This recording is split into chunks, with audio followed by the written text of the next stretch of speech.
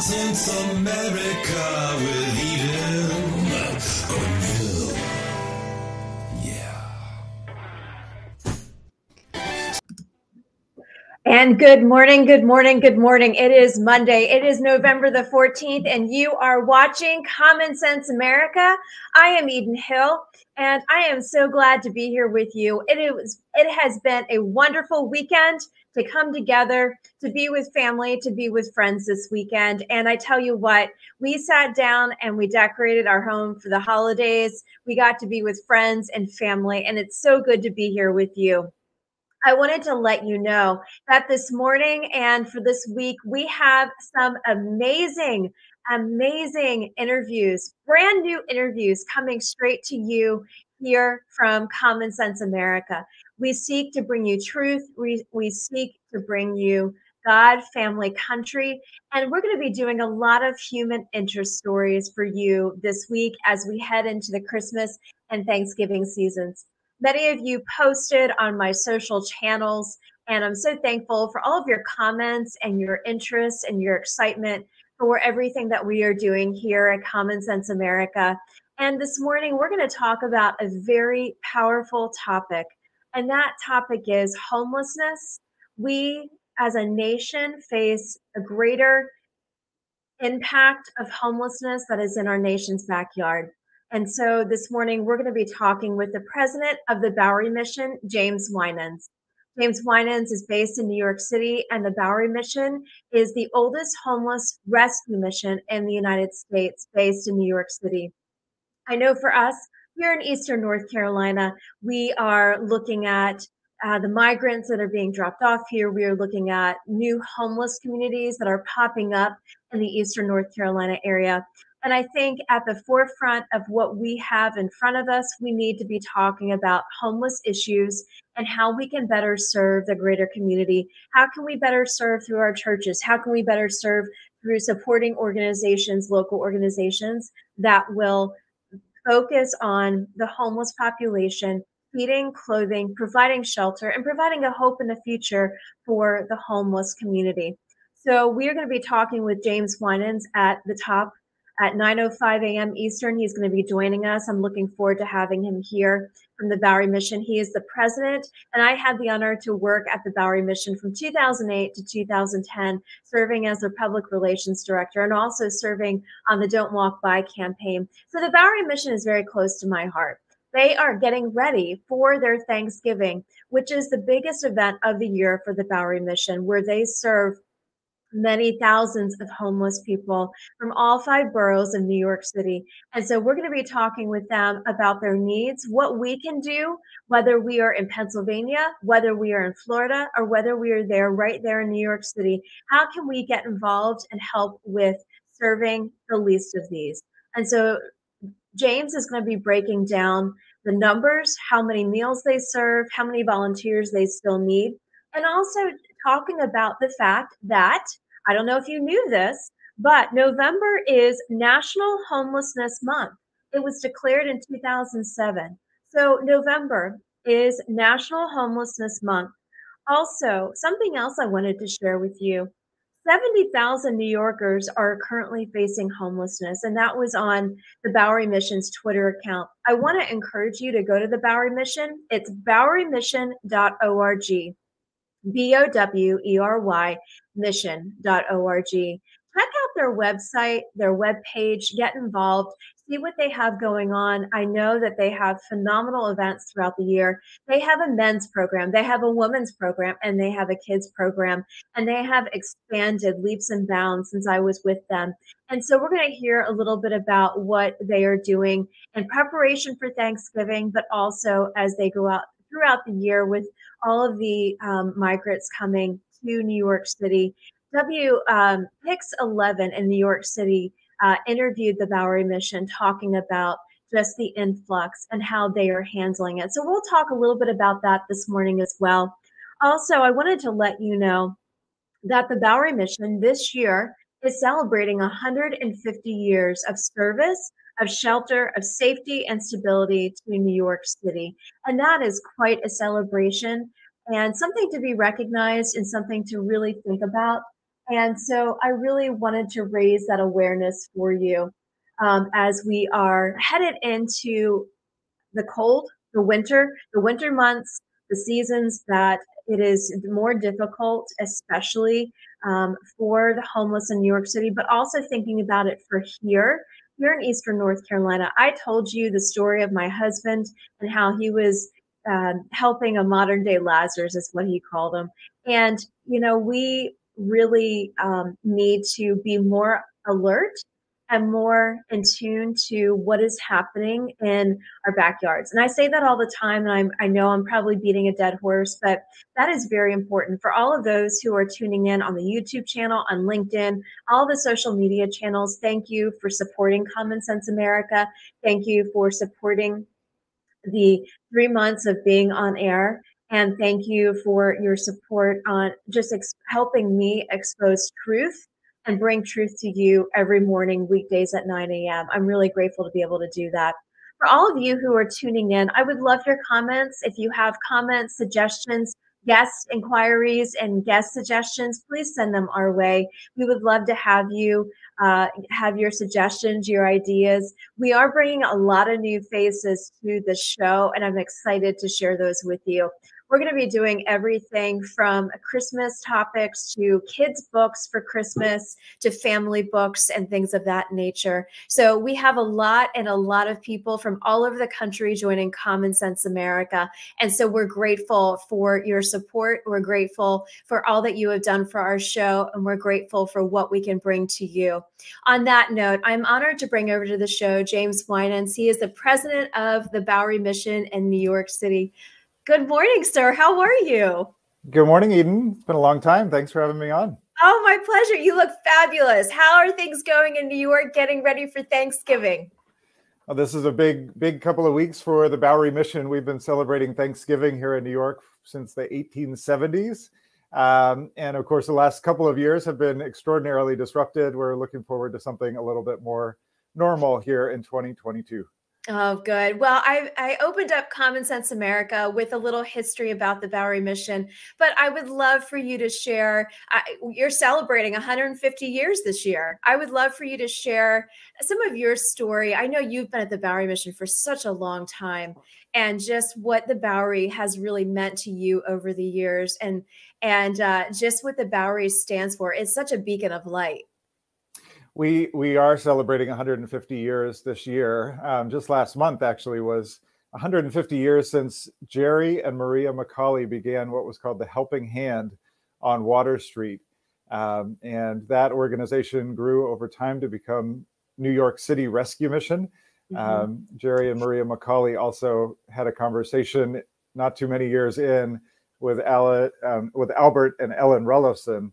And they began what was known as the Bowery Mission. Now, 5 years ago, those two organizations have joined together under the Bowery Mission name.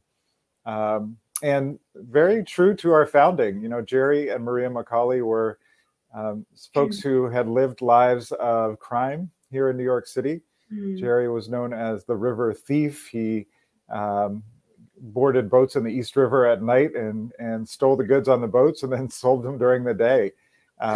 And he ended up in Sing Sing prison upstate for his crimes, and heard one day the testimony of somebody he knew from the streets who shared how he had converted to a life of Christian faith. And Jerry thought, well, if the man's name was actually Awful, if Awful can convert to this faith-filled life of Christianity, I believe I can as well. And so that was a turning point for Jerry. He met Maria. Maria had been actually working as a prostitute on the streets of New York. She had also similarly experienced a conversion. They got married and said, what is it that we can do for New Yorkers who are in the situation that we had once been in? How can we help? And so that was in the 1870s. That was our founding. I first came to the Bowery Mission in 1999 as a volunteer, 23 years ago. Yeah. And I spent a summer working in one of our men's residential programs. And just like the story I just told you, it was those stories of men who had experienced homelessness on the streets, who anybody who had seen them would have considered them beyond repair, unredeemable. But they had come to the Bowery Mission and had seen their lives transformed. And so,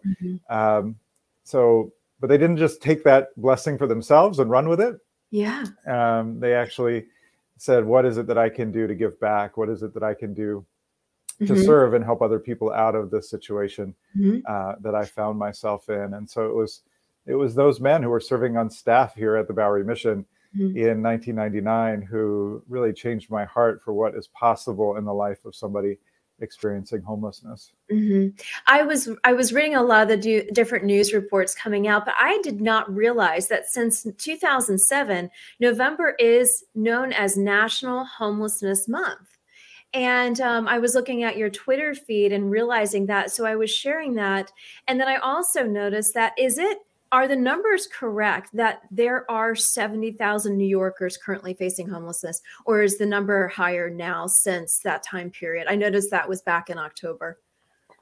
Yeah, there are at least 70,000 New Yorkers experiencing homelessness in New York, either living in municipal shelters, private residential facilities like the Bowery Mission, or out on the streets and in the subways of New York.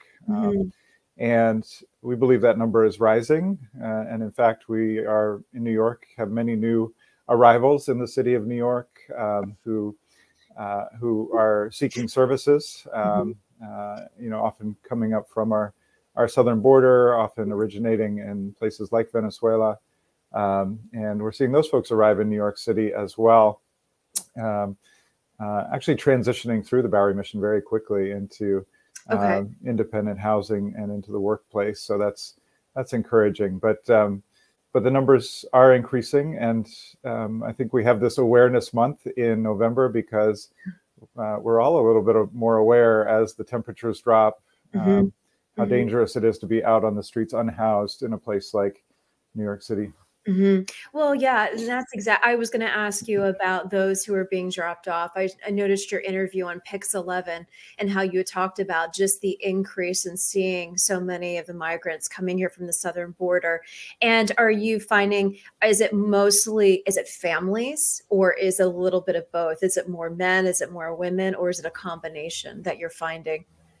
Yeah, I think because of the way that we are set up at the Bowery Mission, we would tend not to see an intact family. I don't know that, I don't know the demographic makeup actually of, those who are arriving precisely, but the folks that we have seen have tended to be men who are here in New York alone right now. I was sharing earlier with our audience, and I've been sharing with them over the recent weeks, and this is where I want to leave with you in the next question. Being here in Eastern North Carolina and being here down south, we are seeing similar. We're seeing busloads being dropped off. They were just talking about it happening in Philadelphia, and us being here in Eastern North Carolina, we're by Camp Lejeune, we're by all of your military bases. But my husband in recent weeks befriended a homeless man who was just dropped off here. And we were looking to figure out where we could place him and how we could help him. And what this area is not used to that. It's mostly retirees. It's mostly transplants coming from New York, New Jersey, Pennsylvania. And, we have a couple missions here, but the capacity of, having been with you guys in New York and being in the city and working at the Bowery Mission, I take that and I take that toolkit and I say, okay, what can we do now? How can we help these people? And my question to you is this: as we are here and in other states, every state now is a border state in many senses. And, as you were not aware of this, I ran for state house earlier this year, and I met with a lot of the sheriffs, and they said every state now, and especially North Carolina, it is a border state. So as we are looking at that, what are some tools that you could share with my audience as just as very simple tools as we are continuing to, start to see things? I know there's a couple tent communities that are just miles down the road. What can we as believers, as those who want to give back to the community, as those who want to serve, what are some of your just quick tips that you would say to somebody that doesn't live in New York, but still would like to help? I think one of the maybe one of the traps that we fall into in our compassion is we say to ourselves, what can I as one person do to help? And so often that question leads us into places of despair or giving up, because, the reality is we are we are people with limits, right? We have limits to what we can do as one person. And so I just encourage everybody to seek out places of like-minded community, right? Maybe it's your church or house of worship where others, finding those other people who care, and then finding the folks who have been in your community doing this for a long time. And maybe your community does have a rescue mission like the Bowery Mission. There are 300 of those across the country. Maybe in a suburban community, you have a family promise network that you can connect with. There's over 200 of those across the country. But find these places where people have banded together to welcome and help neighbors in need. And then bring all of your skills and talents and gifts into that community, right? But don't do this alone. And then I'm sure lots and lots of your listeners are chasing children around the house or running enterprises during the day, or like there's lots to keep us busy, and just be aware that there are many effective solutions out there, effective organizations out there who are not actually accepting funding from the U.S. government or from the state or local government, like the Bowery Mission. We are relying 100% on private donations to do the work that we're doing. And so being financially generous with organizations like ours who, have community-based, faith-based solutions, who are not relying on government support, by going and making a gift to an organization that's serving in your local community, is something I highly encourage everybody to consider. No, thank you for that. What I love about the Bowery Mission, looking at, what you've updated on the website, providing shelter, providing safety, providing stability for the people of New York, for the homeless of New York City. I would love to talk about your Thanksgiving prep. And, it is one of the biggest things that the Bowery Mission puts on every year. And I absolutely loved being a part of it then. And I still, from a distance, love wanting to, be able to support any way we can. Like you said, everything is private donations. So talk to us about the Thanksgiving prep. Talk to us about all the meals, all the volunteers, and what is that looking like as we head, because I know you are very busy, and I know that, the support that New York City gives is phenomenal, but I know your support comes in from all over the place. So talk to us about that, kind of educate my audience on all the amazing meals and just the setup that goes into it. Yeah, the Bowery Mission is certainly New York City's longest running Thanksgiving tradition, and perhaps one of the longest running in the country.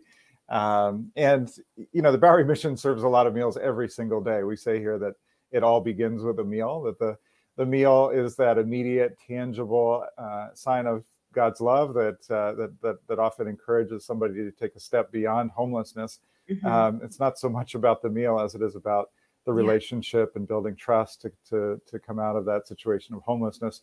And on Thanksgiving Day, we just take that daily act of service and grow it exponentially, making sure that no one is alone on this holiday, which is so much about gathering around a family table. For those without family, we're creating that family table at the Bowery Mission. And so we, over the course of this holiday season, November and December, we're serving 50,000 meals. On Thanksgiving Day alone, we're expecting 1,000 people to sit down at the Bowery Mission Chapel and enjoy food, a full turkey dinner with all the trimmings, enjoy some music, enjoy some encouraging words, in a decorated space that's warm and welcoming and off the streets. And so, we're expecting to serve 1,000 people that day. Today, we have 300 turkeys rolling up in front of the Bowery campus. We're going to be preparing 200 turkeys over the course of the next week and a half, and then distributing the remaining 100 turkeys to families in communities that we serve through our children's program. Wednesday, the potatoes arrived. 2,500 pounds of potatoes that we are going to prepare from scratch. This is not potatoes out of a box. This is potatoes that are peeled and mashed and prepared. And we have the team's already worked ahead on, they tell me 740 pounds of apple chutney. That's a lot of apples. Oh, wow. And a similar amount of succotash. And we're making 600 pounds of stuffing from scratch, 2,000 pieces of cornbread. So we are getting ready for the big day, Thanksgiving Day. And again, this is all privately funded. And so people are going to our website, bowery.org, and making their donations there to make sure this is all funded. And then on the day of Thanksgiving, I'm looking at our latest count here. We have 350 volunteers signed up to come in and serve those 1,000 meals. So, so we're excited about having that group of people here. Let me ask you, are you still getting, I remember all those years that there was such an Amish and Mennonite community involvement with the Bowery Mission from Pennsylvania. So are you still getting a lot of their volunteers and services? And are they providing a lot of the food? And where is all your food coming from? That's right. The Bowery Mission has an incredible 70-year story now of generosity from the Mennonite and Amish communities, primarily, centered in Lancaster, Pennsylvania. And these are folks who, run farms and also do food processing activities out in Lancaster County, Pennsylvania. And so, most of the eggs that are served here at the Bowery Mission, most of the sugar that's, included in our baked goods, much of our produce and a lot of our protein actually is coming to us from the Mennonite and Amish communities. And so so that's an exciting source of food for the Bowery Mission that really allows us to stretch every donor's dollar and make sure that we can prepare foods as inexpensively as possible. And then we have many sources right here in the city. Whole Foods Market actually is a major contributor of food to the Bowery Mission. Has been for a decade now, offering us the salad greens as they come off the shelf and the day old breads and all those sorts of things that we put into our daily meals. Also, talk to me about one story over the years. You've been there for so long, but what is one story that just has really impacted you? And the second part to that question is, as you get up every morning, raising your family and living in the city, what has really impacted you to say, okay, here we go again. We are all about serving this amazing community, the very least of these. What has really impacted you in your journey? You asked me to tell one story, and I'll probably tell at least three. That's great. Tell three. I love them. I love these stories. But I recently was thinking about a person that we served maybe a decade ago now, and his name is Dahame, and he had come to the city from Morocco. As so many people do, come to New York City chasing a dream. He was working in the restaurant industry. And was working in a restaurant that was actually shut down after 9/11, when the economy downtown was so devastated by that terrorist attack. And he found himself without work in 2002 and entered into the New York City public shelter system. Here's somebody who was in the city alone by himself. Back in the days when an international phone call was a bit of an ordeal, right? And he said to me, James, nobody knew where I was, and I didn't know where I was in the New York City shelter system. And so in a way, Dahame was completely lost at that point. One of our outreach workers came to that shelter, let people know about the opportunity for a men's recovery program at the Bowery Mission. He decided to take the risk and enter into the program. There were some things going on in his life that he was able to deal with in that program. And so, I saw Dahame the day that he actually had made the decision to return to his family out of the country back in Morocco. And we were able to get him to the airport and get him on a plane. And then later the next day, his counselor received a phone call and could hear his family celebrating in the background as their lost son had returned home. And it's just a reminder to me that no one is lost to God. And the Bowery Mission can be that place where people know that they are not lost. We celebrated graduation earlier this year. Every year we celebrate those who've completed our residential program, who are connected to faith and community and have overcome their homelessness and addiction and are prepared to and have re-entered the workforce and independent housing. And we celebrate those incredible stories every year. Yes.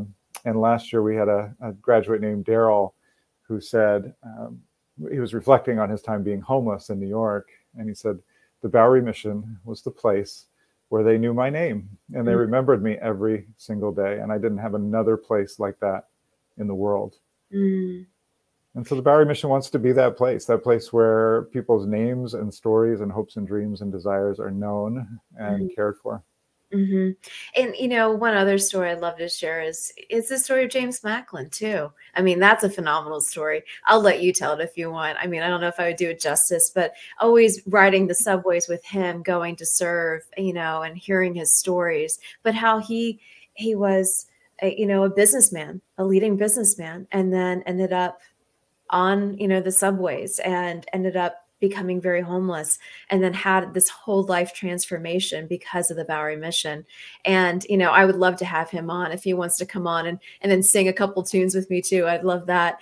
But that story, those stories of impact, really just, you guys are a beacon of light to the city itself, but also as you guys are the oldest, homeless rescue mission now in the United States, which is absolutely phenomenal. And I absolutely love the fact that you guys have continued through all the downturns in the economy. God has continued to provide, and really show that. And that's what I absolutely love about the Bowery Mission. Let me ask you this. For all of those who are tuning in, audiences nationwide, audiences, from all over the place who are coming in to support this show, how can they get involved, even if they are just going to New York for the weekend, or if they are going to be in the city, but it's not for Thanksgiving? What are ways people can get involved? Obviously, you can go online and donate, but what are other ways that people could get involved if they want to be more active with the Bowery Mission? Yeah, well, thank you for asking that. It's certainly if one of your listeners is coming to New York City, we'd encourage them to come and see. I mean, this is, we believe a very biblical invitation to, come and see what is happening at the Bowery Mission, and in a way, don't take our word for it, right? To determine for yourself what you see and whether or not it's something that you'd like to support and get involved in. So you're welcome here in New York City if you're coming in for a Broadway show or something like that to see a little bit of another side of New York City. And I know even many of your listeners are people of faith. Yes. And so the Bowery Mission can certainly use your prayers all the time. And in fact, that may be the most important thing that you can do, is to intercede on behalf of the work that we're doing in the Bowery Mission. It's extraordinarily difficult right now. I'll just to share. I mean, what we are seeing at the famous red doors of the Bowery Mission, as people come in, is something different than we've seen, I'd say, even 3 or 5 years ago, in terms of the level of life-controlling drug addiction that is happening in our city. Our staff over the last year have literally been saving lives every month through utilizing overdose reversal drugs and CPR, and we're just seeing a lot of trouble around drugs. We're seeing a lot of high needs mental illness. I was going to ask you about as that. well. Yes, I mean, I think we're all experiencing an increased level of anxiety in our nation, and when you're unhoused, that is an extraordinary burden to bear, and it leads to some very dangerous for yourself, dangerous for others behavior at times. And so we continue to need the prayers of your listeners as we as we do battle on several fronts here in New York City. Yes. Yeah, I was going to bring up the mental health aspect because it's such an epidemic, even since the COVID and the isolation techniques. I see it here on the battlefront with regards to our military, with our active duty, with our retirees, with our veterans, that isolation piece and everything that happened and then also in our teens as well, the next generation, I'm seeing it there as well. So it's just this threaded mental health piece that is, and the teen suicides. I work with a local school here. It's a homeschooling pod. And, she is an educator and a director of it, and she's seeing such a high rate in teen suicide.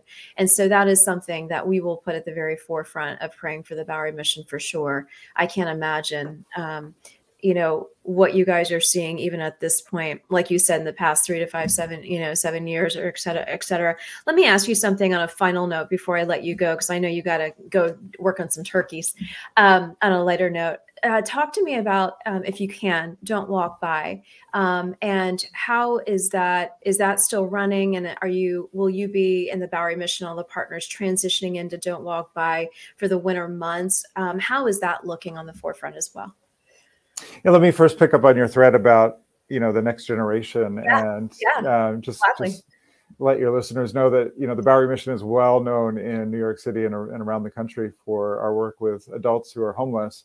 The Bowery Mission, almost as long as we've been doing that, has been working with next generation children and families to do a preventative work and to help families support children in ways that the children will never end up homeless. When a child grows up, we want them to come to the Bowery Mission as a volunteer, not as somebody in desperate need of our services. And so we do provide after school programs. We call them city camps in neighborhoods here in New York City. And then the capstone experience of that year of city camp is actually going out to our summer camp in the Pocono region of Pennsylvania, called Montlawn Camp. Montlawn Camp has been running for nearly 130 years and is often children's first, real loving and nature-filled experience outside of the city, where they see the beauty of creation and hear about God's love for them. So yes. And as far as Don't Walk By, this is an initiative that the Bowery Mission partners with the Salvation Army, City Relief, and Hope for New York to train volunteer teams in homeless outreach to kind of demystify that experience of encountering a neighbor on the street without a home. How do you do that in a way that is loving and caring and purposeful and fruitful? And then we send folks out into every single block of the city of Manhattan over the course of a month. We managed to cover all of the neighborhoods of Manhattan, and invite people back for certainly a warm meal first, but also medical attention if needed, and the ability to connect into different organizations that might have potential solutions to what our neighbors are facing on the streets. And so we will be doing that again here in the months of February and March 2023, and we're looking forward to serving the city in that way again. Oh, wonderful. Well, James Winans, I am so grateful for your time. Thank you for being here. He is the president of the Bowery Mission. Thank you for joining Common Sense America this morning. As soon as the show ends, I'm going to be promoting it all over social media, getting it out there, making sure we get people to donate and pray and to get involved. And we look forward to hearing updates. I would love to hear updates on the women's program. We didn't even touch upon that yet, but I would love to have whoever you'd like to come back and just talk about the mental health piece and the kids and everything of those natures. The audience here is such a support of the next generation, a faith audience specifically, and really just focused on wanting to serve and give back. So you guys are kicking off what is going to be a very special 2 months here at Common Sense America. So thank you so much, James. Thank you, Eden. And I encourage anybody listening to go to Bowery.org and learn more. And again, if you're in New York City, you're welcome at the Bowery Mission. So we look forward to seeing you. Thank you, Eden. Thank you, James. Take care. Many blessings to you. Thank you. All right. Bye-bye. And for all those who are tuning in, this is Common Sense